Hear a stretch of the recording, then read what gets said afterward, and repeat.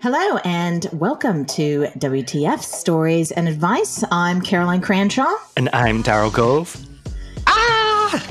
And we are WTF Stories and Advice. Yes, we're the two therapists that give crazy-ass advice and tell crazy stories. And we have got a couple of crazy stories for you today. Yes, we do. A few stories. Do you want to go first, Daryl, with a letter we received? Yeah.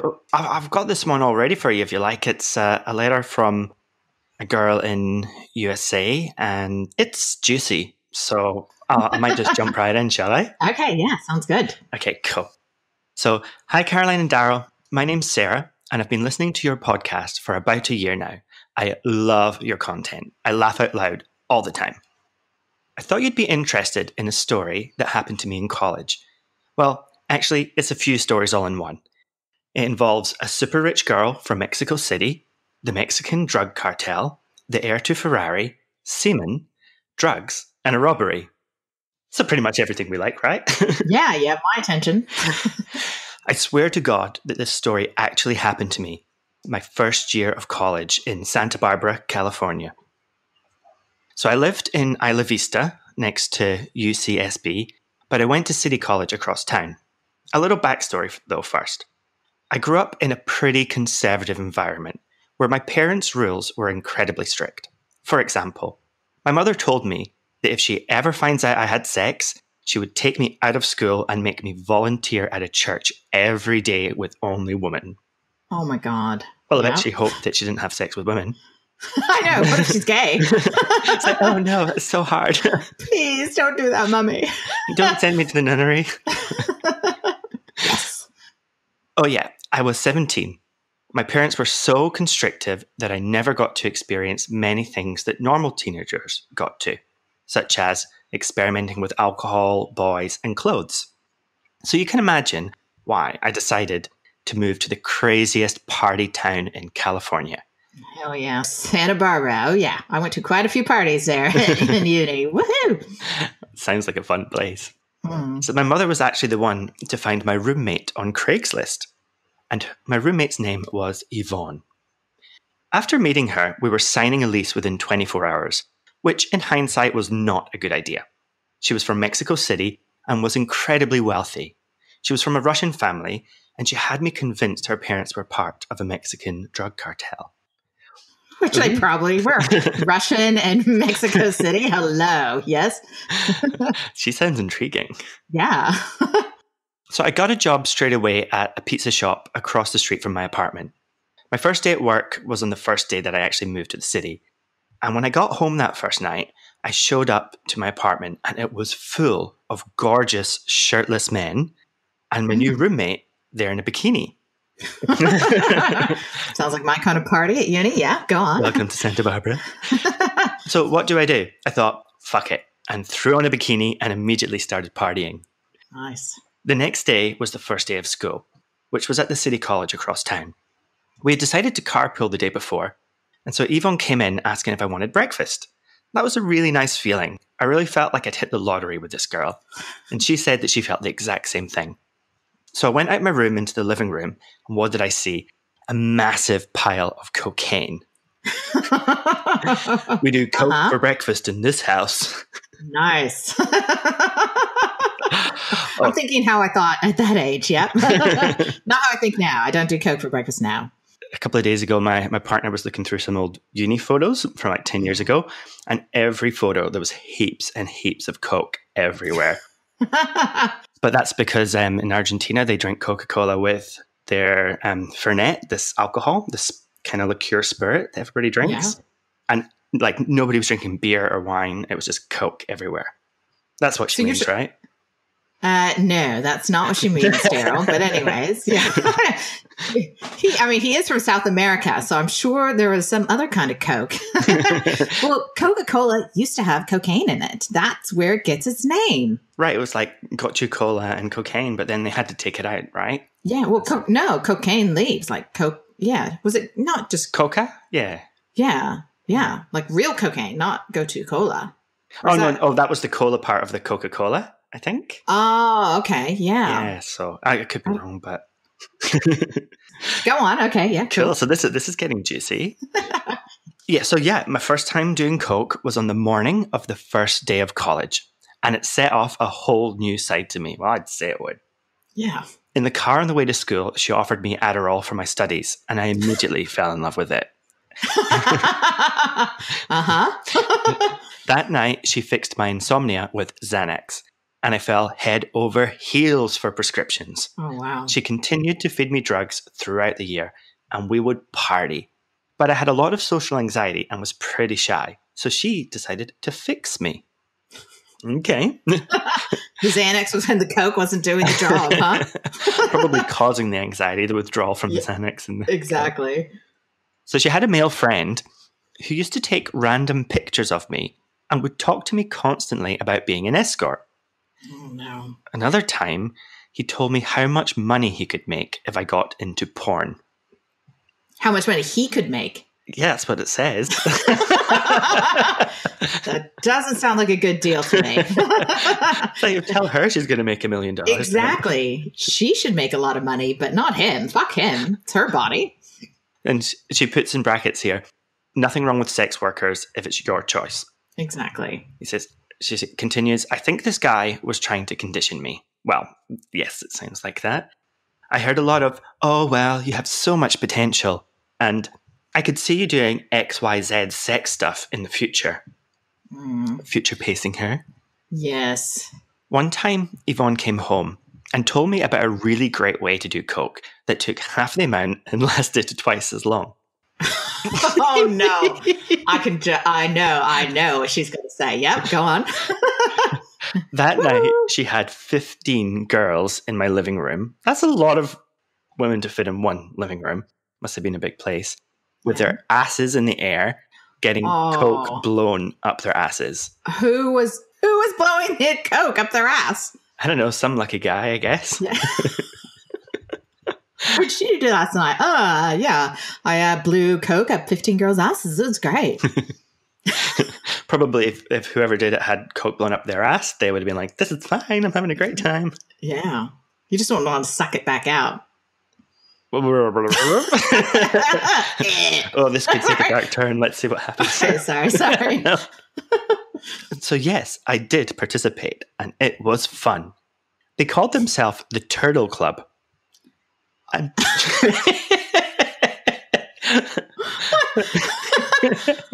Okay, yeah, please explain. Well, she's actually put in brackets, by the way, are you able to explain this? I know it's from something else, but I'm just not sure. So if any of our listeners know what the Turtle Club means, or if there's anything to that. Maybe if you poke it, I don't know. I've got images of like heads coming back out of their asses now, like little turtle heads. Yeah, I just think if you poke a turtle, how it like sucks in, you know? Oh, yeah. You know? Yeah, they do. They like suck inside of themselves. So maybe that, I don't know. But I had a friend who had the nickname Turtle in uni. And it was like, because if you put her on her back, she can't get off. Oh, no. Or get back. Oh. So, I know. Fucking people are assholes. Yeah. And she wasn't. She was just, like to have fun. That's all.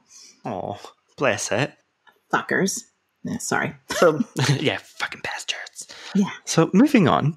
One time, Yvonne got lice, and she totally blamed it all on me. I'm guessing pubic lice. Yeah. That's called crabs, sweetheart. Crabs, darling, crabs. I had a flatmate do that to me, actually. She got terrible crabs, and this is when I was in uni in San Diego, and blamed me and our other roommate or, flatmate. And neither of us had had sex for months, and we were both totally waxed. So we're like, we don't have any pubic hair, number one. And number two, we haven't been with anyone. But her boyfriend fucked everything that moved, right? Oh, so yeah, he was like, "Oh, I think you got it from the toilet seat from your roommates."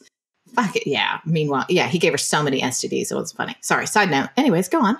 No, but that's a good point. I remember a lot of guys when I was in my early 20s, I lived with a whole bunch of different girls and their boyfriends and so on.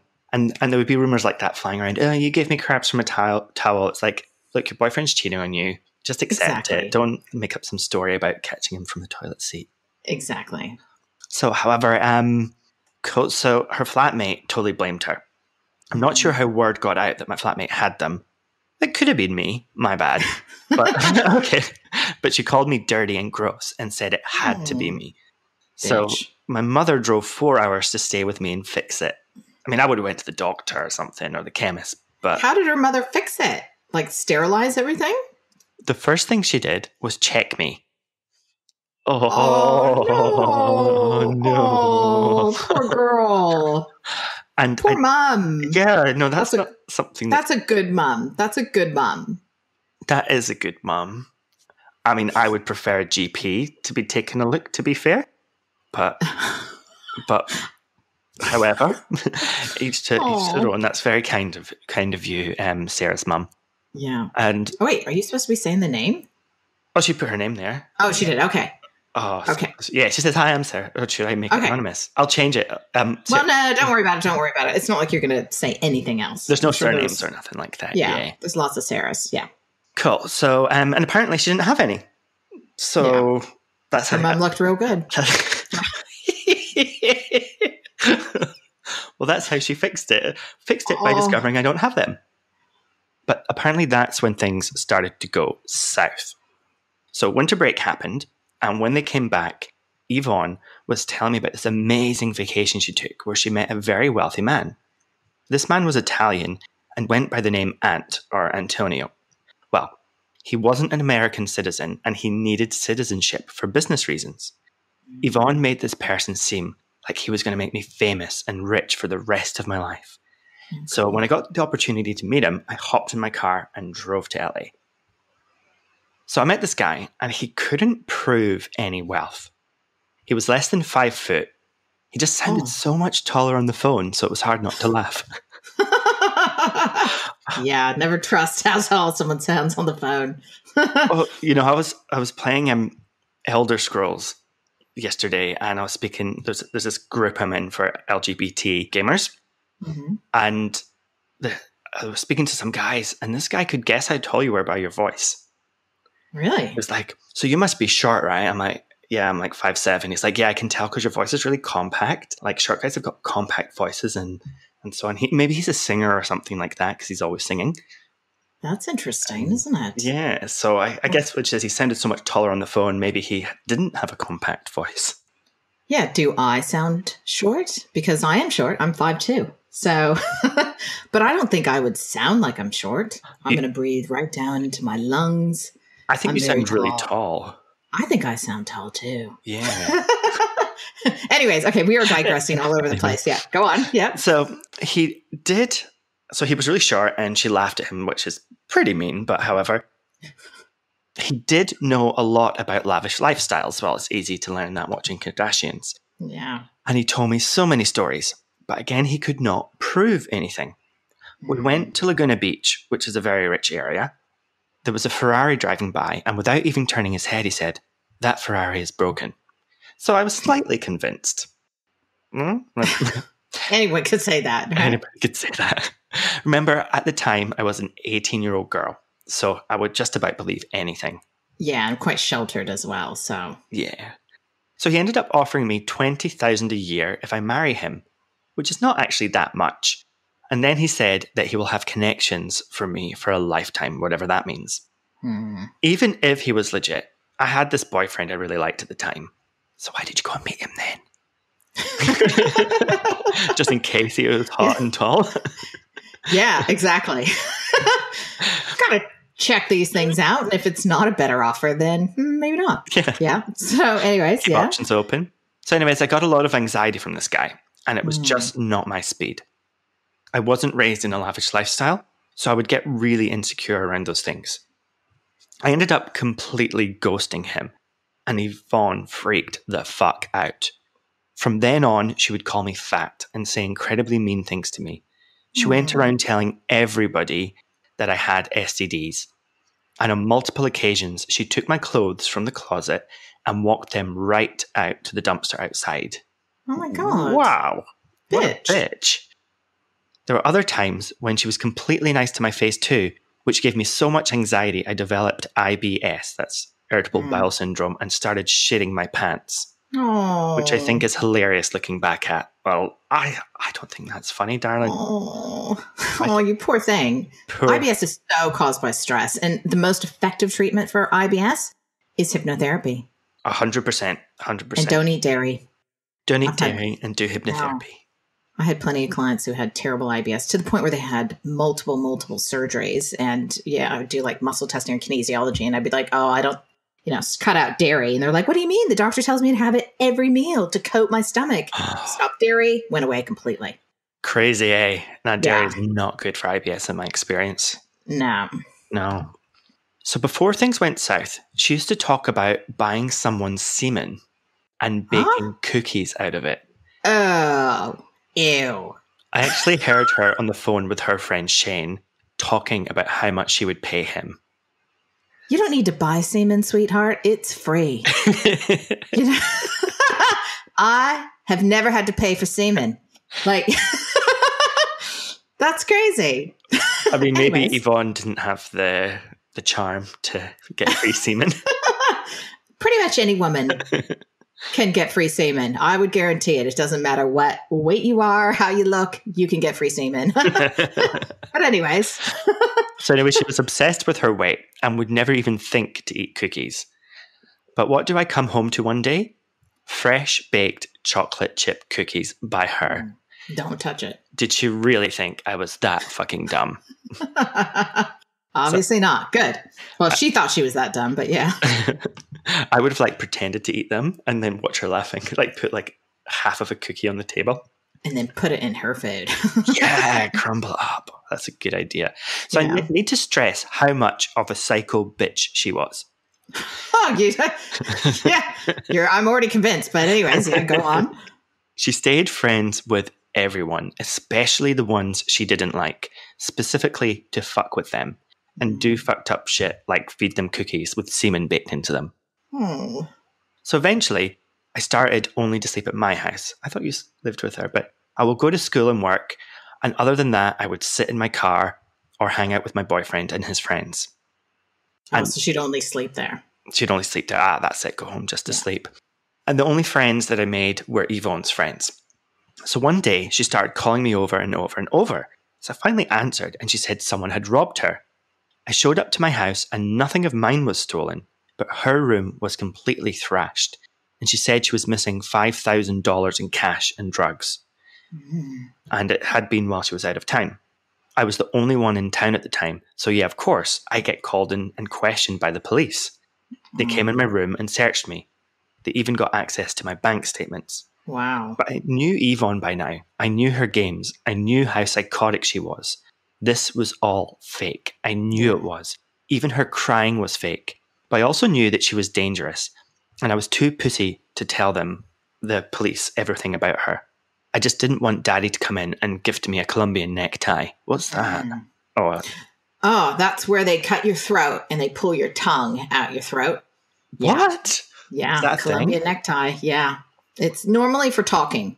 Yeah. So, yeah, if she talked, yeah. Oh. This is like, how we're talking how we find it kind of weird that in New Zealand, where we both live, but we're both immigrants here, how they'll just dob everyone in. Yeah. Right. You know what I mean? Like people really like telling on each other, like over here. Or I had a client yesterday who works with the police and he's like, you wouldn't believe how many phone calls we're getting with people dobbing each other in. But like in America, the culture is snitches get stitches. You don't fucking tell on people unless it's serious. Right. And you have the same thing in Scotland, right? Yeah. We say don't be a grass, don't be a clipe is the word for a snitch. Don't be a clipe. Yeah, we don't. But the American culture, South American culture is you don't fucking tell on people unless it's like life or death, or they're harming children and stuff like that. Then you do, but otherwise you just keep your goddamn mouth shut, or else you're gonna end up in a ditch somewhere or with a Colombian necktie. Shit, a brick. Yeah. Okay, this is okay. I read this letter and I'm like, I imagined it was like getting hung or something, but this is much more creative. Yeah. So. She told the cops everything about my drug use and some other things that I won't go too detailed into. Even though they were the drugs that she was feeding me, she still told them. And after almost getting arrested, I moved out of Isla Vista and moved over closer to the school across town. That's a good move. Probably should have done it earlier. Very good move, yeah. And even if it was real, the robbery, I bet there were a bunch of people that aren't me that would gladly rob her because she was a fucking bitch. Mm. After a few weeks, the cops stopped calling me, and I think I was in the clear. Well, if by the time you've written this letter, they haven't got back in touch, probably. But it doesn't end there. She told me stories of her hiring private investigators to watch people before. She told me so many horror stories of awful things she had done to people. I was still watching my back. Everywhere I would walk or drive, I was aware of my surroundings. I finally got this feeling of being followed. I wasn't sure, but I thought she'd hired a private investigator to follow me. I'd be walking home and see a parked car with someone just sitting in the car, although the windows were too dark to see what the person really looked like. But it was the same black car I kept noticing. When I would go to school, when I would go to work, it would always be there. Shit. Then one day, it was a few months into the fall semester, I was riding my bike to school.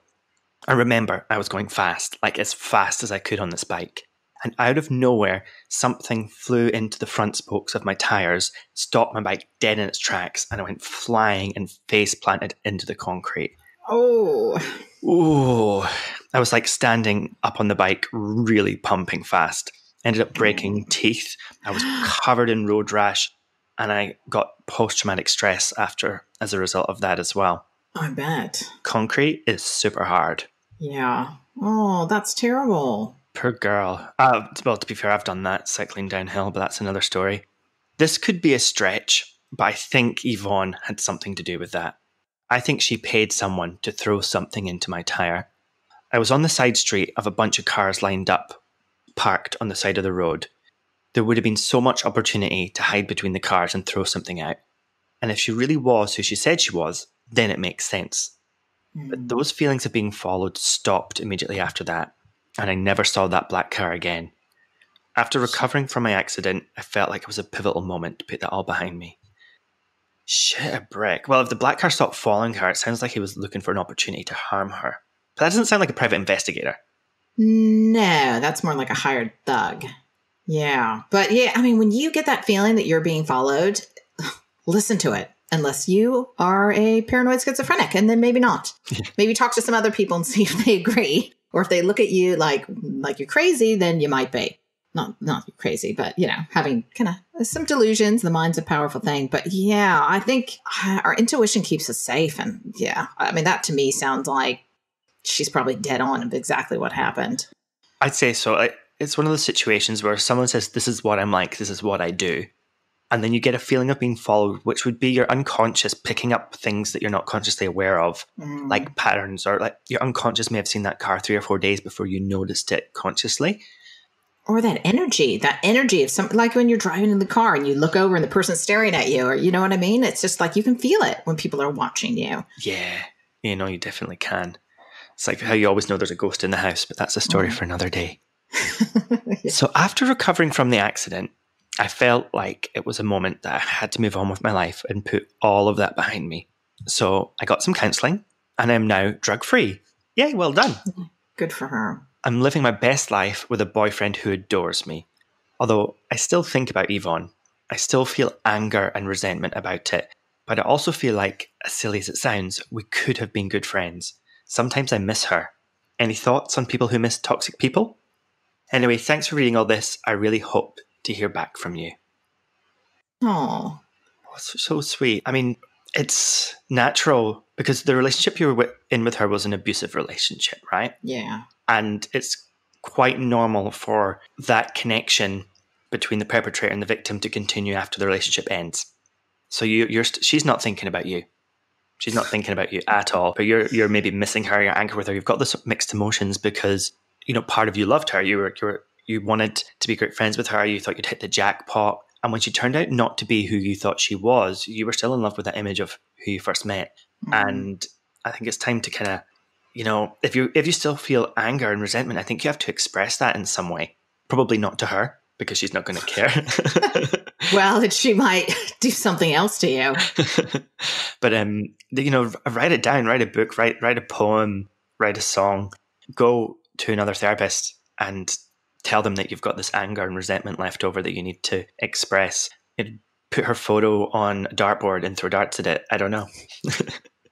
And realize that if you miss her, you don't miss her. You miss what you thought she was, and you miss the feeling of being on drugs probably when you're with her. I'd really, and and the feeling of moving to a new city and and having a new life and new friends and partying.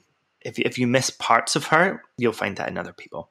Yeah, I think I've had similar things where I had friends that were incredibly toxic, and eventually, because things got so bad, I would end the friendship, but I did still miss them. And I think people aren't always 100% bad. They have their good traits. You have great times together, and it's okay to miss those things, but it's important to make sure you end the relationship, which she totally has done. A really good book is Radical Forgiveness by Colin Tippings. And it's got these like worksheets that you can do with it. You can actually like download these worksheets.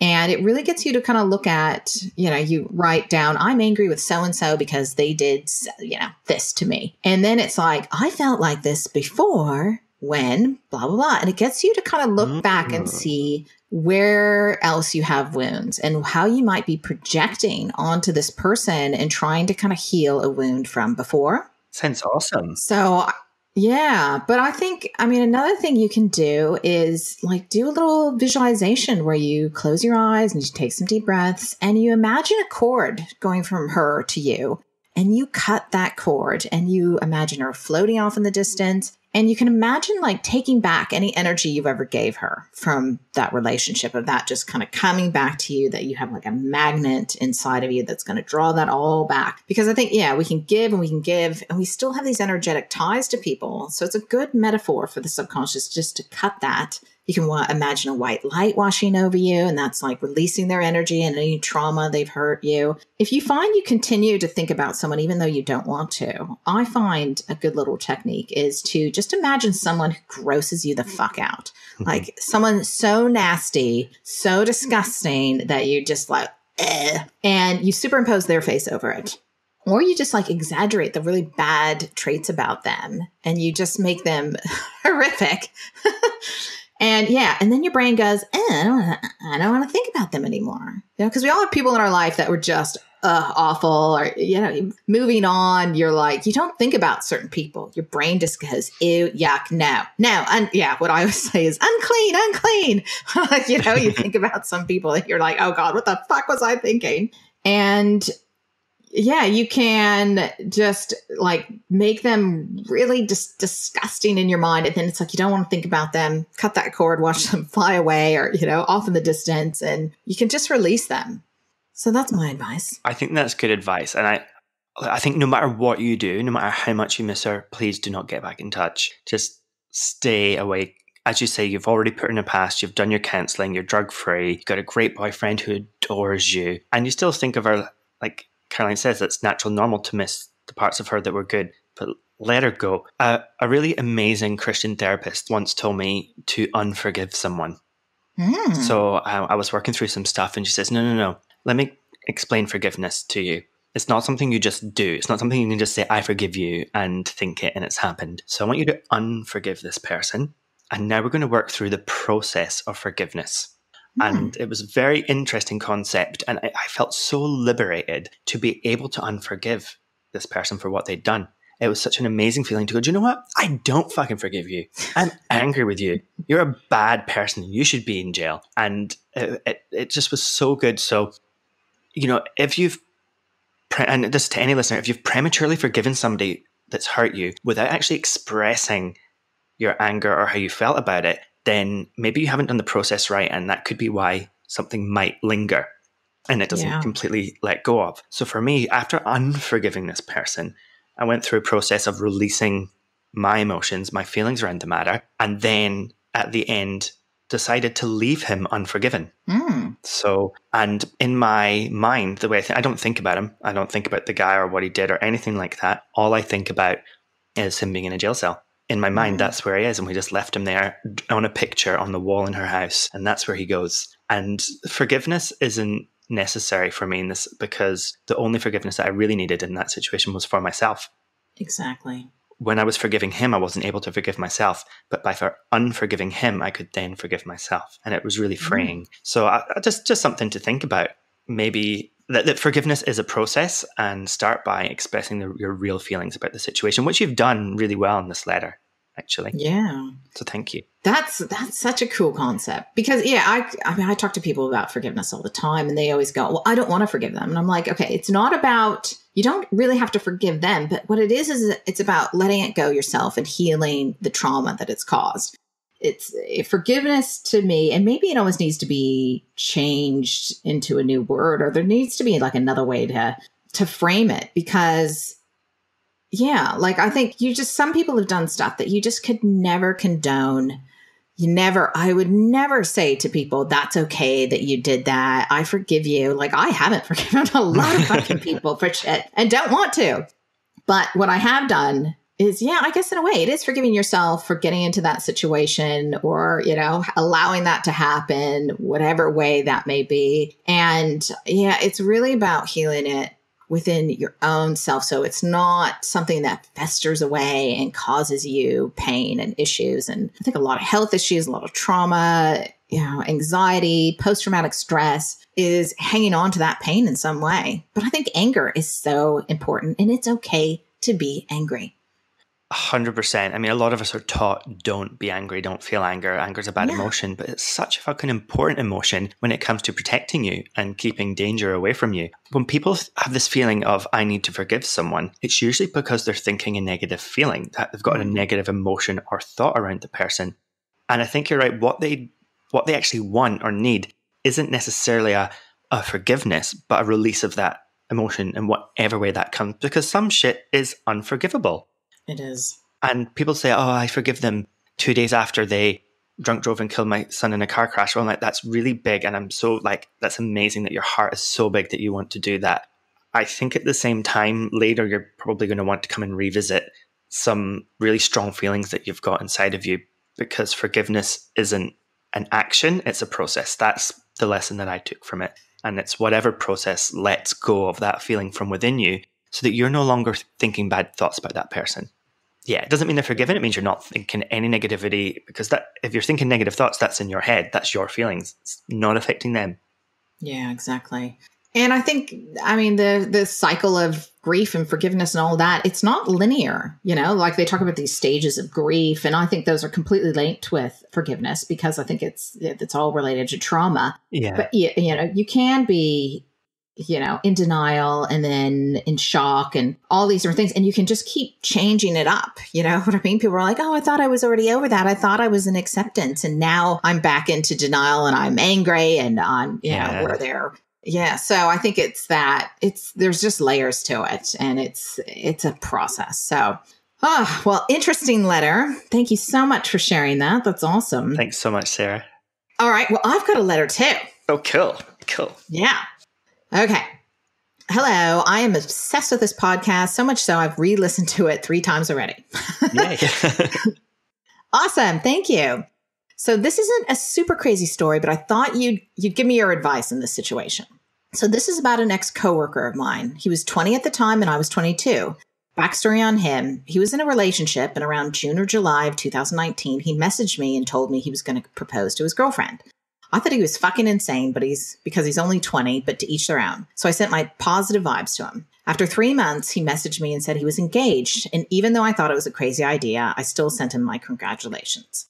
We didn't talk for a couple of months until December 2019 came, and this is when shit got weird. So this past December, he messaged me, and I didn't think much of it because we're friends. So after a few messages, he randomly told me that he and his fiance hadn't had sex in a while, and it caught me off guard because we never talked about things like this. Well, I tried giving him advice on how to plan around his and her work schedules. He then told me he was planning on finding someone to meet his needs. Basically, cheating on his fiance to let out his sexual frustration. Well, with I haven't had sex in a while, and I don't normally talk about that. Isn't that a line that guys use a lot of the time?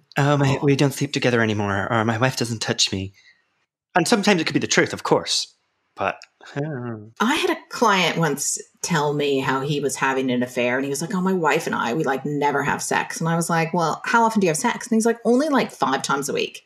I was like, oh, you poor fucking thing. Only 5 times a week. Are you kidding me? Yeah. I was like, that is the worst excuse I've ever fucking heard. Try again. So, all right. So basically cheating on his fiance to let out his sexual frustration. I'm against cheating, so I found it weird that he'd confess this to me. After an hour, he decided to ask me if I'd have sex with him. Didn't see that coming. No. I immediately said no, because I wouldn't want to be the other woman. He continued to ask, and my answer was always no. Good girl. So this is where I fucked up. Every time I was drunk, we'd text, and I would flirt back with him, and I gave him the idea that I was down to have sex with him. No. Not a good idea. Oh, well, I mean, she's like 22, right? You know, that's the shit you do when you're 22. And yeah, you might be drunk, and you're like, This happened so many times that one day I just told him, I've been drunk every time we flirt, so don't get your hopes up. In January, he asked again if I'd have sex with him, and I said no. We didn't talk for a month or so, and then around March, he messaged me again. It got to the point where every time we'd text, the issue of his sexual frustration would come up, and I was so fucking over it. It's kind of persistent and needy sounding. Yeah, it's like, dude, yeah. Take the message. She said no. Sort it out with your fiance, and if you're not willing to, I mean, that's not a good sign. If you're like 20, 21 years old, and you're not having sex, there's something going on there, right? Mm-hmm. Because you should be fucking like rabbits at that age. This is the line I never thought he'd cross. Around April this year, he ended up telling me that he's thinking about asking his cousin to have sex with him. Okay, it's taking a turn. I lost my shit when he told me this. I didn't even know what to say because I think incest is obviously not okay. Same, thank you. Yeah, I agree. Also, like, asking your cousin, like, oh, by the way, before we go to Auntie Jody's house, can you give me a quick XYZ? Oh, he asked me for advice on how to ask his cousin, and I kept thinking, what the fuck is wrong with you? And how desperate can someone be to have to ask a family member? I didn't know what to say, so I gave some weird answers. Every time this conversation would come up, I wonder what our weird answers were. I want to hear them. Why don't you put on like a toupee and like ring her and put on Mickey Mouse voice? Would you like to have sex with me? Sorry, carry it. Every time this conversation would come up, I'd bite my tongue. And then recently I asked him, don't you think it's weird to have an incestuous relationship? And he said he didn't mind it because he didn't love her romantically. Because he loves her in a friendship way or like as a family way? Oh, what? Okay. I don't even know what to say to him. What are your thoughts? Oh. Well, I mean, I think, here's the thing. Porn is now normalizing incest. Like I think, and we've discussed this before on the podcast, haven't we? We did, yeah. If you go to Pornhub or any of those sites and you look at the front page, I shit you not, 80% of those front page are incestuous relationships. Stepdad, stepmom, cousin, stepsister. Like it is, yeah. And I guess what they're doing it in a way that it's not like brother and sister having sex or, you know what I mean? It's like making it step parenting things. But what the fuck is going on that is now the trending porn? Like I should look up right now and just see what it says. Remember the last time that we had a conversation like this and you're like, I'm just going to look that up. And then your partner came in the room. What's that on your screen? It's research. That's right. What were we looking at? I don't remember. It was something you're like, it'd be funny if you walked in. Okay. Well, here we go. So far I see one. Caught stepsister masturbating and she blows me. Cheating stepmom and aunt share big dick. It's on the front page. This is the front page. Okay, most viewed videos in New Zealand. We're in New Zealand. Number 1, stepsister seduces me. Had to fuck her well. Here's number 4, fucking my stepmom in the ass while she's stuck to the couch. Stuck to the couch. Yeah, bratty sis boned then blackmailed my big stepsister. Yeah, I mean, it's like, and on and on and on. It is so, I don't even want to say some days. That's enough. I have to just go on and say the one that you don't want to say. Do it. 1,000 facials. Teen blow banged by stepbrother's bullies. Okay, maybe you shouldn't have said that. Yeah, sorry, you asked. Okay, there you go. Okay, so what the fuck? Why did I say that? What's her name?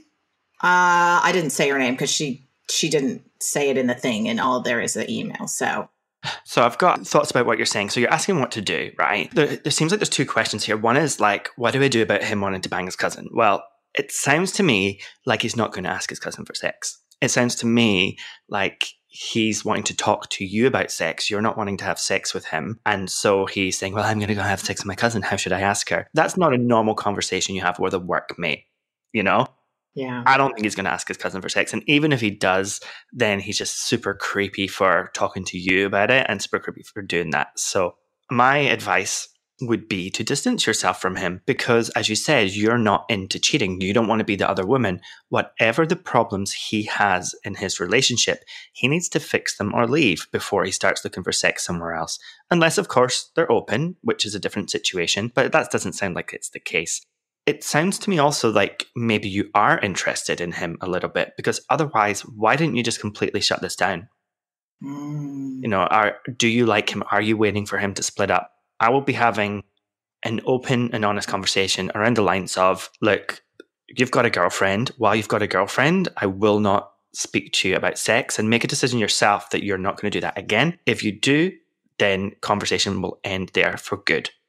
I would create a line that I would not be willing to go past. That's my advice for you. And if he says, okay, dump my girlfriend, I like you, I love you, and you feel the same, then ask again. No. Caroline says no to that. I'd say no as well. But I guess my point is, you said you don't want to be the other woman, but it sounds like you're interested. So talk to us again if that happens before you make any decisions. I have a rule in life that if there's decisions like that to be made, I give Caroline permission to make decisions for me. And I think you should do the same thing.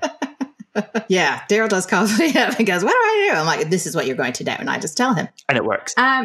Yeah, here's what I would say.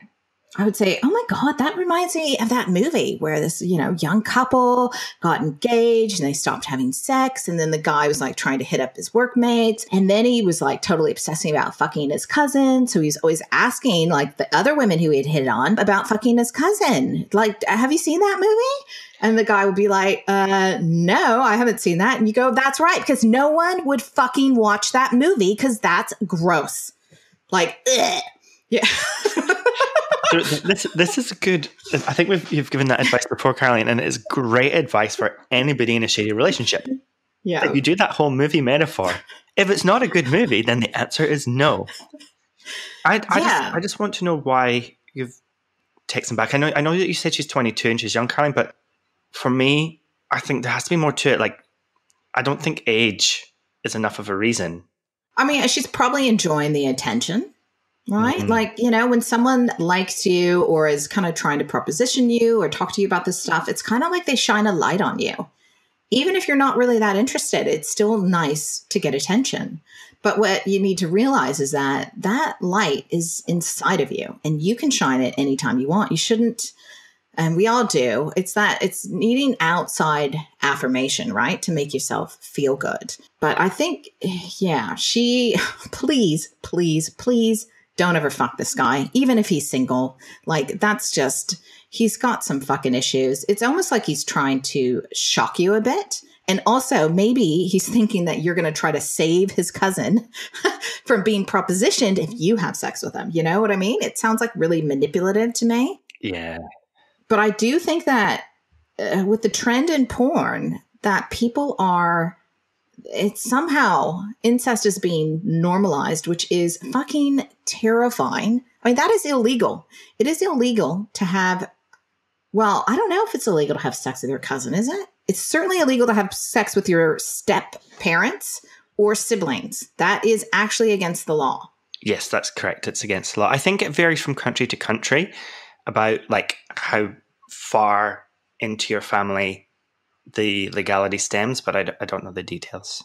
Yeah, I don't know. I mean, I would look up wherever you live and see what the actual law is. Some like states in America and I think the UK actually permit cousins marrying and having children, which to me is just what in the actual fuck can you not find someone that's not? Yeah, like I'm sorry, it's your DNA should be very different to the person that you have a child with. You know what I mean? Because the closer your DNA is, the more genetically weak a child is.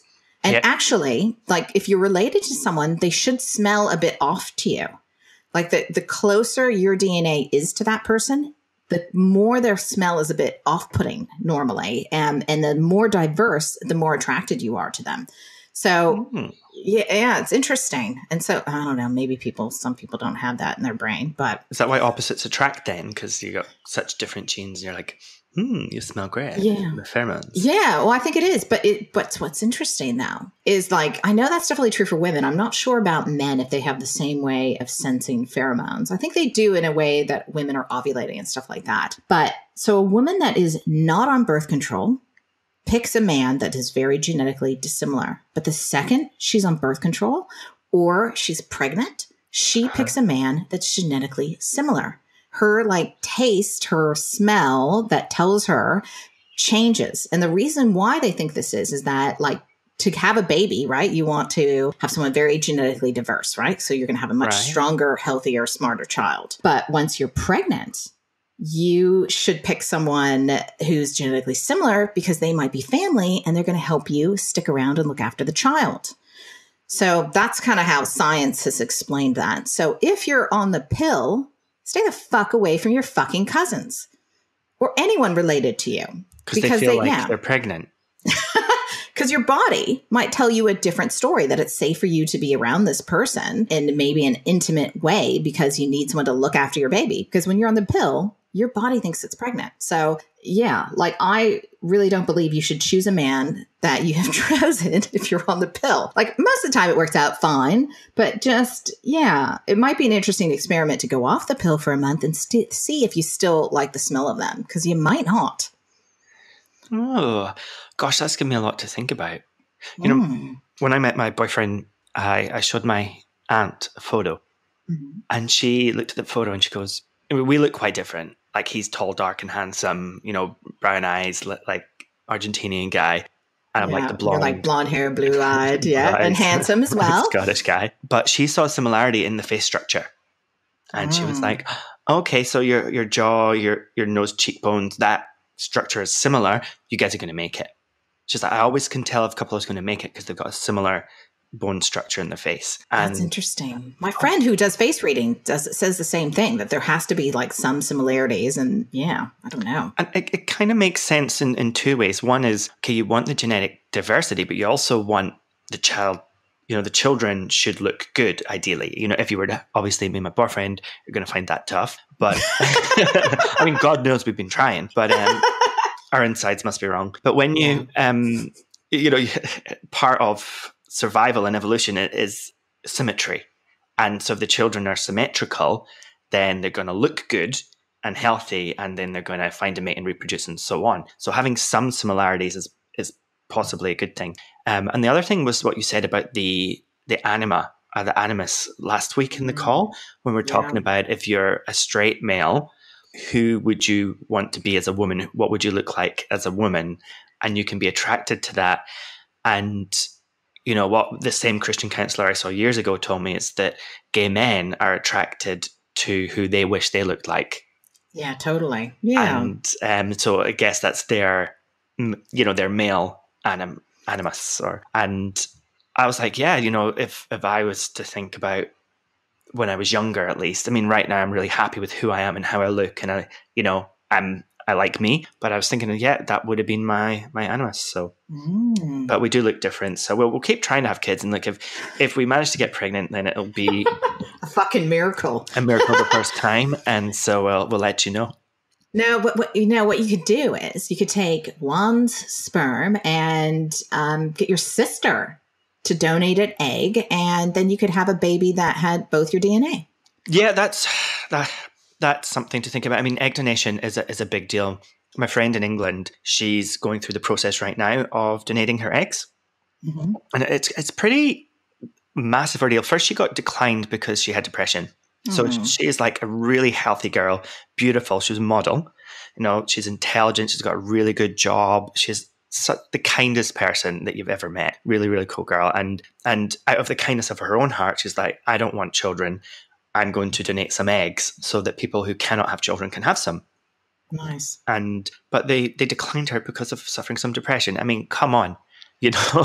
Who hasn't? It's like, who hasn't suffered depression? And like, these are like prime real estate of egg donation. Like, if you're looking for an egg donor, that is the one you want. Trust me. Yeah, like, that is the egg that you want.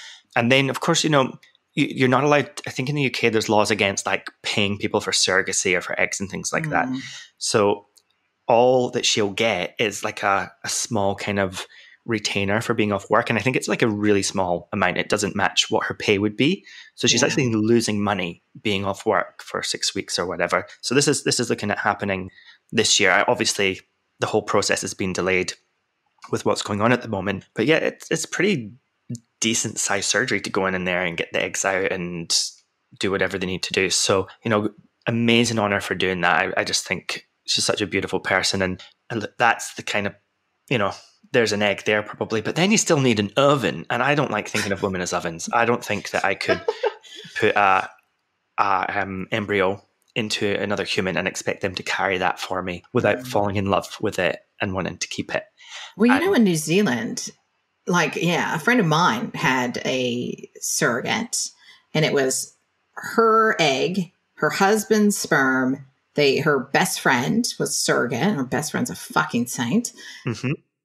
But in New Zealand, the baby is technically the surrogate's child, even after it's born, and they have to adopt the baby. It's the most ridiculous laws, and they had to have like the authorities come in and inspect their house and go through basically a full-on adoption process to adopt their genetic child. Yeah, it was just fucking nuts.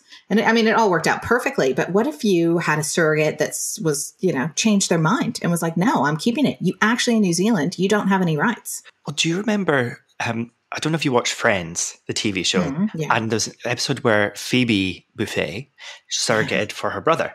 Yeah. When she had triplets. And there was one stage during this process where she's confiding in, I think it was Rachel, and she goes, can I tell you a secret?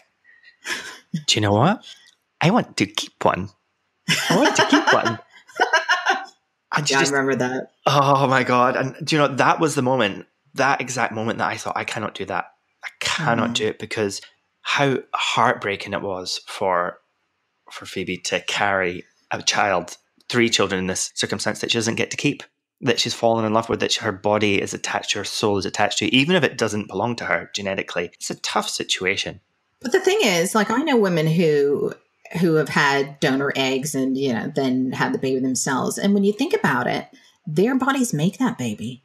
That baby, it may have a blueprint, but they actually provide all the materials that actually make that child, right? Yeah. So I think in a way, they are a little bit there. You know what I mean? There is, like, I think anyone who has a donor egg who has that baby themselves and you know, is then the mother of that child, you made that child. You know what I mean? Like, yeah, you just had someone give you the plans for it, but your body still made it. So I think it's like, it still is their child as well. So it's a fucking gray area. But I think if you agree to be a surrogate, you got to get that child to the fucking parents. You know, Yeah. If you agree, you got to be sure.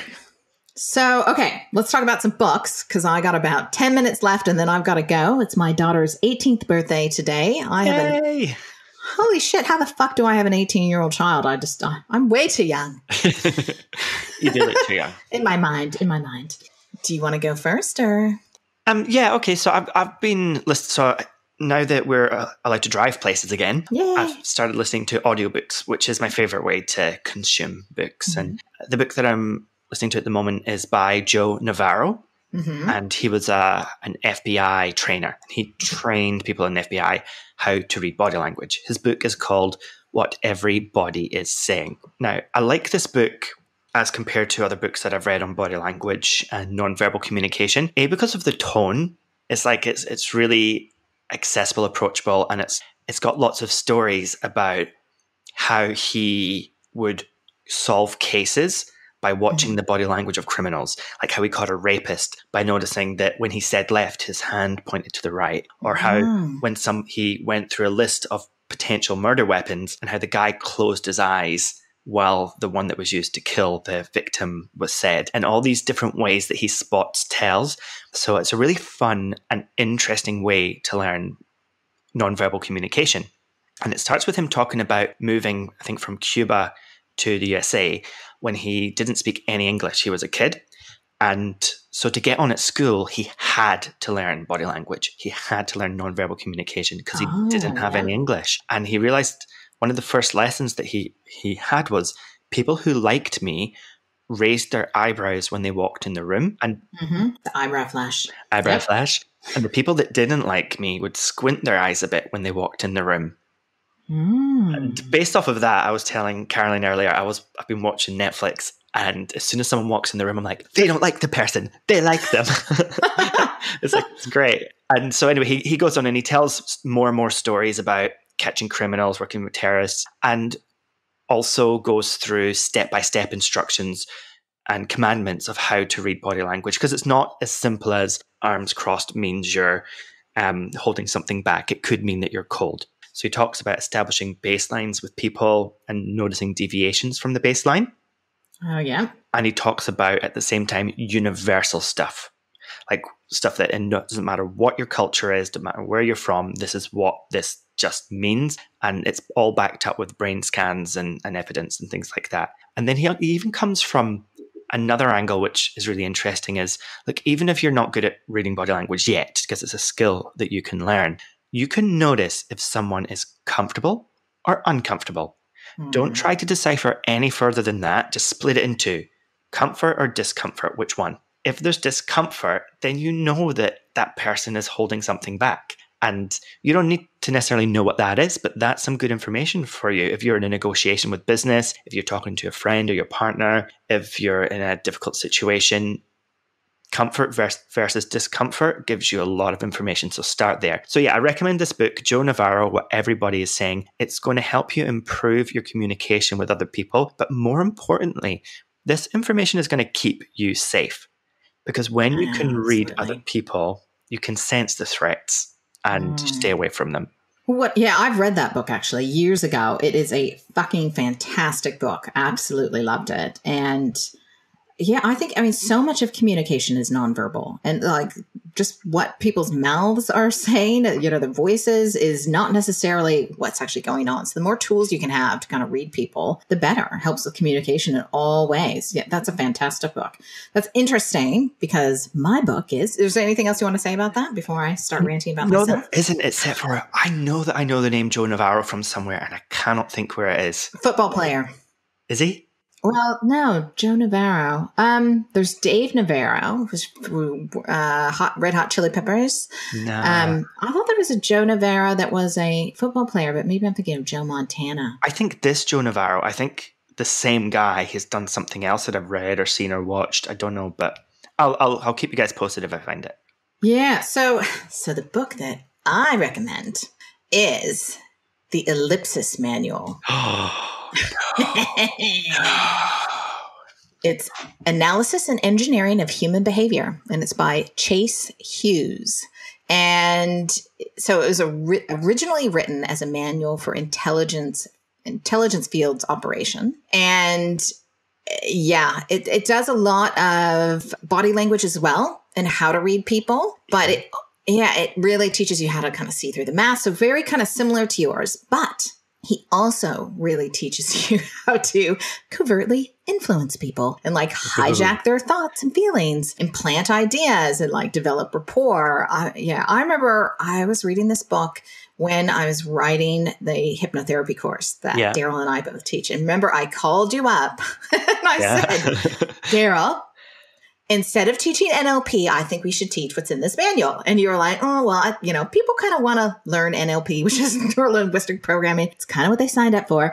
But there's this one bit in the book where he talks about how the CIA used to split people's personalities, and they would create this like new alter or new personality. And this is something we work with as hypnotherapists all the time. We don't purposely do it, but we all have these different aspects to our personality. But he talks about a method to purposely split a personality, create a new personality that'll do what they want to do. And like the CIA used to use this technique with, and like the Manchurian Candidate, or, they'd have people and they'd have to activate them, right? And I got to say, me and Caroline were talking about this, and I was like, bullshit.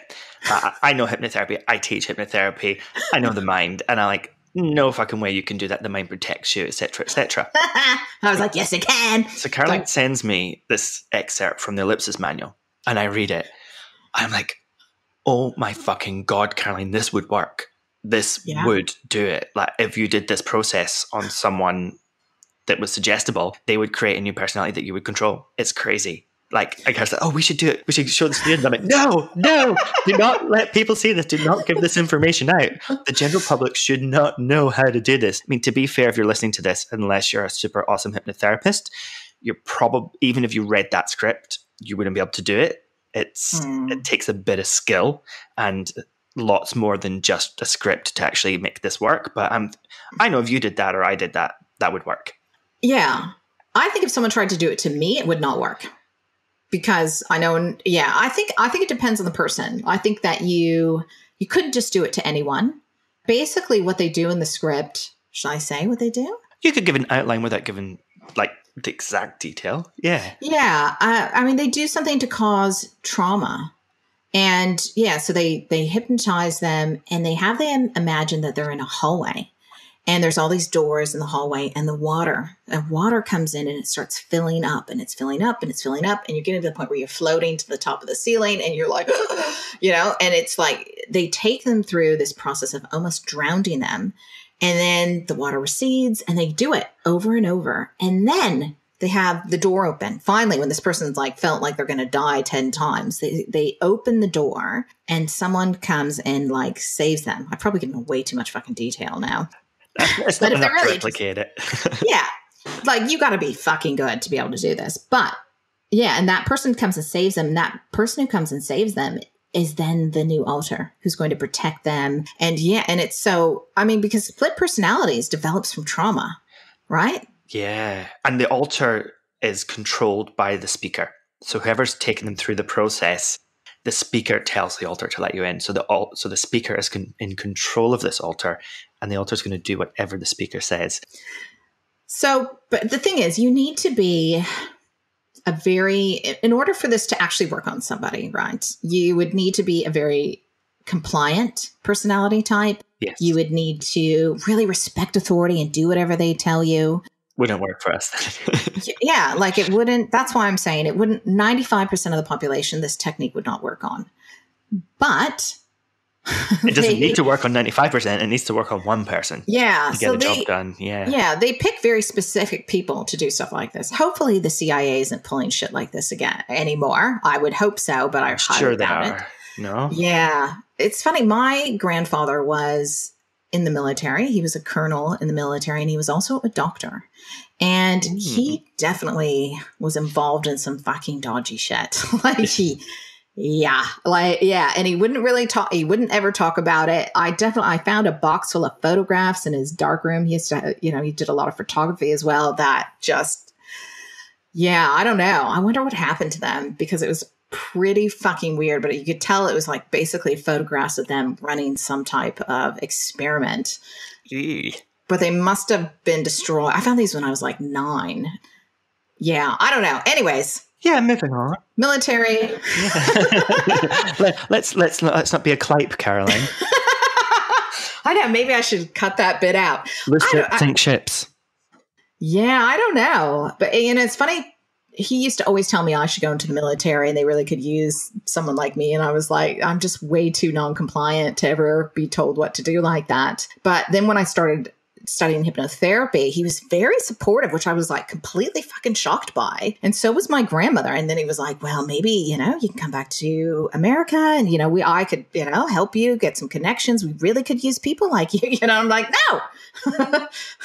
Yeah, it's just, Wow. I don't know. Interesting. Yeah. So, and then I had a great uncle who was in the CIA. No one knew he was in the CIA until he died, basically.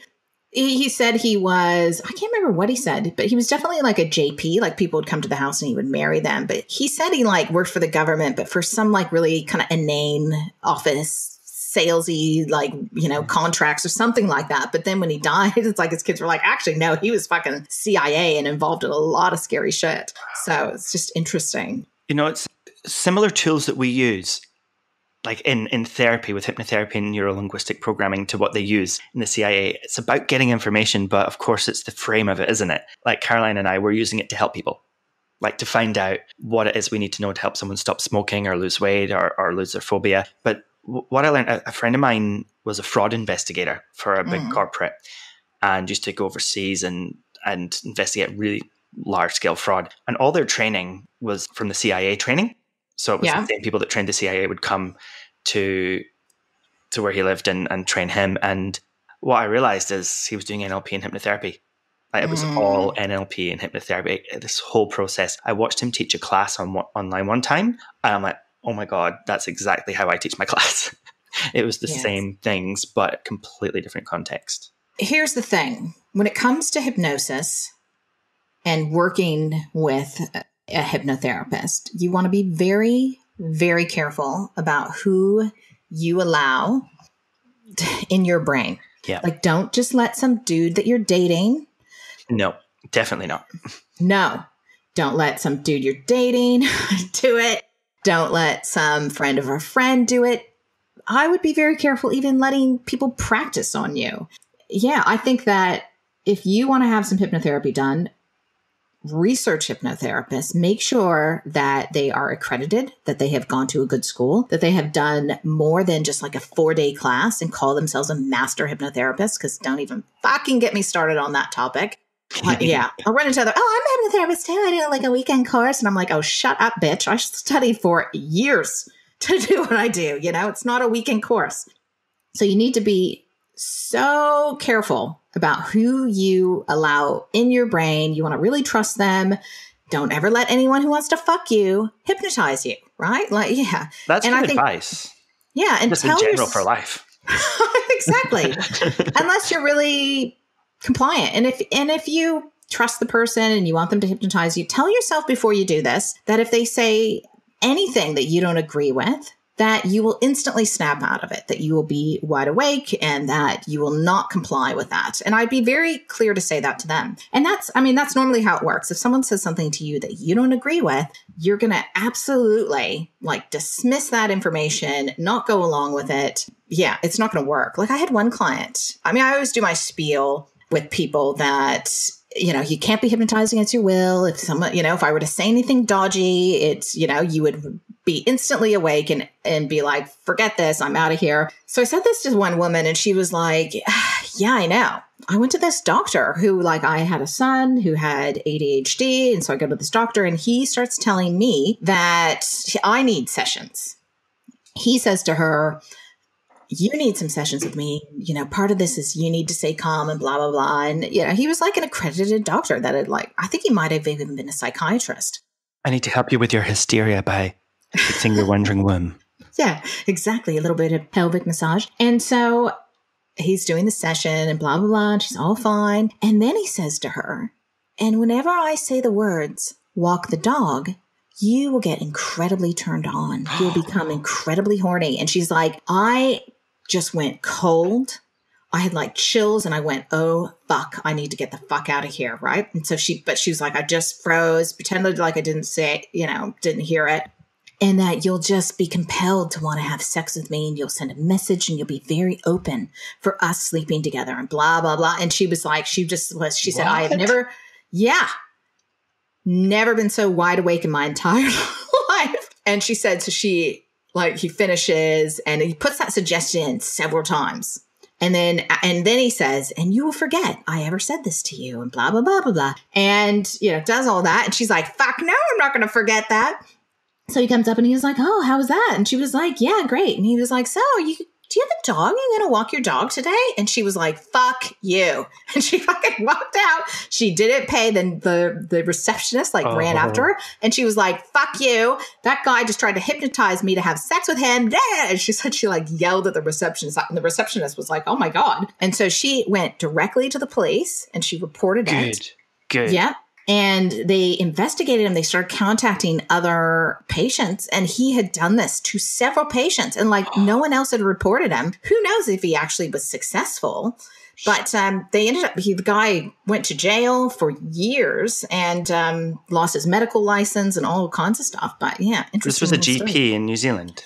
Yeah, this was a psychiatrist in Auckland. Oh my God. In Auckland City, in the, downtown, very fancy offices, well-respected. Yeah, I should Google the story. But yeah, she was just like, I know that I would have never done it. I was like, good on you, girl. She's like, but I will never be hypnotized by a man again. I'll tell you right now. So yeah, be careful with it. And if you think someone's trying to do something dodgy to you, they probably are. And just, walk away or go, oh, well, that's cute. Does that actually work on people? No, I think you're right. You can get a vibe off of someone who's creepy. I tend to think that most women will feel more comfortable with other women hypnotizing them. Mm. And from my point of view, most women feel really comfortable when they find out I'm a gay man. So I have a photo of me and my dad up on the wall, and everyone goes, oh, is that your partner? I was like, no, that was my dad. But it opens the conversation to them knowing that I'm gay, and they often tell me that they're relieved. That's one of the reasons they came to see me, because they can feel safe. Because there are dodgy guys out there, and just because I'm gay or straight doesn't mean that you're dodgy or not dodgy. But it's just a feeling of safety. Straight women tend to feel more safe with a gay man than a straight man sometimes. Totally. That's what because I've had students that are gay, and I'm like, lead with that. Yeah. Any woman, lead with the fact that you're gay. It will, trust me, it'll help with the rapport, and it'll help them feel safer when you hypnotize them. Because if they don't like it, you don't want to see them anyway, right? So it's exactly. And it's New Zealand, so be careful. But just because one person had a bad experience, I want to assure you there are so many amazing hypnotherapists. I've trained, into the hundreds of hypnotherapists now, clinical hypnotherapists, and 99% of them are just really amazing, beautiful, loving people who want to help. Exactly. And no matter what profession you're in, you're going to get a dodgy cunt somewhere. So listen to your gut. If something in you goes, nah, it's don't even go there then. You know what I mean? If it's I think it's so important to listen to your intuition, because it's very smart and it tells you a lot. Well, that was a very interesting chat as usual, Daryl. Yeah, it was great to hang out again. We'll be able to meet in person soon.